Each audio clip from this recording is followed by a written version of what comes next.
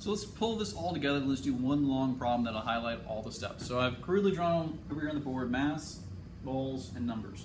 The reason I've done this is I want you to intuitively think about how many steps it's going to take to do the conversion you're interested in. So the problem we're going to solve is, if we have 44.0 grams of CO2, how many atoms of oxygen do you have?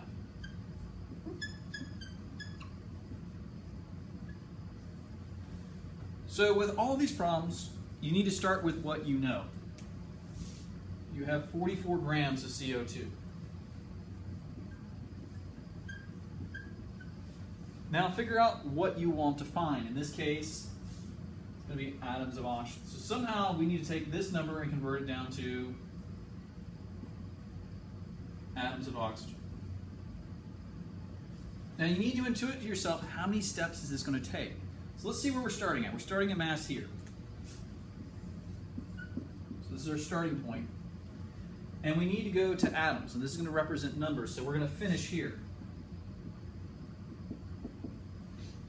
So just if we were asked to go from grams of CO2 to molecules of CO2, we'd have one step, which is the mass to moles conversion. So we have at least one factor in there. And the second step, which is the moles to numbers conversion. So we need to have at least those two conversion factors.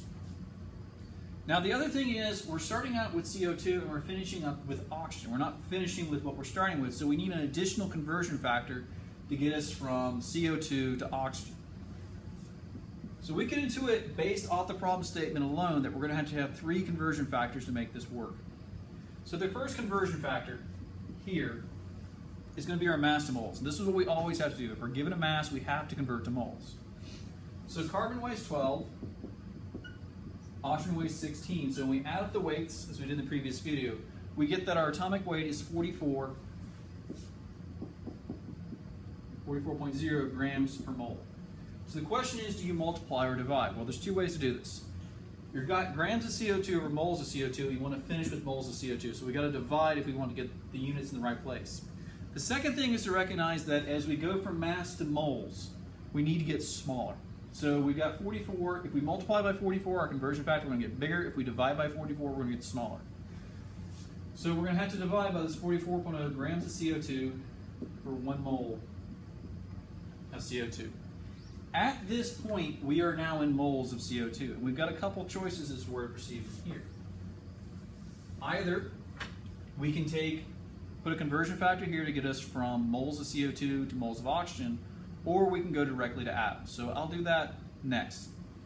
But let's go ahead and let's go to numbers.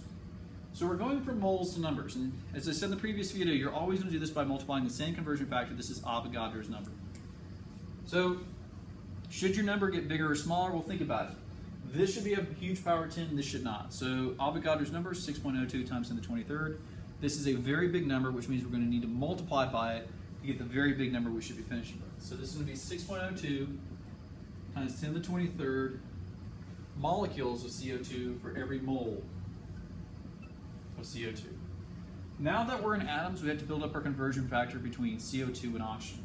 So we've got CO2. We're coming from molecules of CO2. And our coefficient on oxygen here is going to be 2 atoms of O. So this will give us 2 atoms of O for every 1 molecule of CO2. So we go through, check our units. We've got cancellation of grams, cancellation of moles, cancellation of molecules of CO2, and this leaves us with atoms of oxygen, which we want to finish with. Now let's say you want to flip these two steps. Let's say you didn't want to wait until you got to atoms to go to oxygen, you want to do it here. Setup is still the same for the first conversion factor. 1 mole of CO2 for 44.0 grams of CO2. That's fine, nothing's changed. So we got 44.0 grams of CO2. We can't go anywhere else. We have to go to moles first. Now, instead of using this mole of CO2 to molecule of CO2, what we can do is we can use a mole ratio, which comes from the chemical formula. So for every mole of CO2, we have 2 moles of oxygen. And this comes from the chemical formula. For every mole of our compound, mole of CO2, we've got 2 moles of oxygen. Next step, we're in moles of oxygen. We need to go to atoms of oxygen. We're going to multiply by 6.02 times 10 to the 23rd for every mole of oxygen. And this will give us the same finishing point. The only thing that happens between these two methods is swapping when you multiply by Avogadro's number and swapping when you convert between oxygen and CO2. So either method should give you the same result. It's going to be, the only thing that you're changing basically is order of operations in some units. At the end of the day though, you're going to end up with 1.2 times 10 to the 24 atoms of oxygen. So this is how you set up most of these problems. Begin with by figuring out what you're being asked to find and what you're given.